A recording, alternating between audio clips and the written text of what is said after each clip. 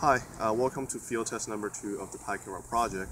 So differing from field test number 1, today I'm connecting to the Pi using Wi-Fi Direct.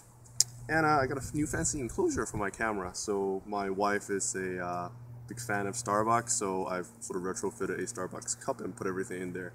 I don't know if you can see, so here's the camera module, and then here's the Pi, and then here's the big battery bank on the side. So I have already established Wi-Fi Direct connection between the camera and the Pi. So I'm just gonna sit on my car, and I'll show you that it does work. So let's just head into the shades. Otherwise, it's quite difficult to see my phone screen. So can you see this?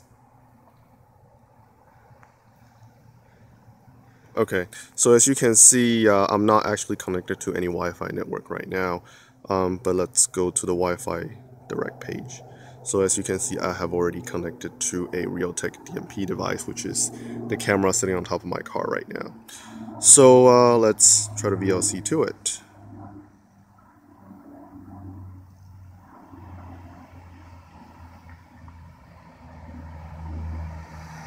Oh, it's working out quite perfectly. There are a couple cars just coming in right now. So can you just point at the camera, the Pi again?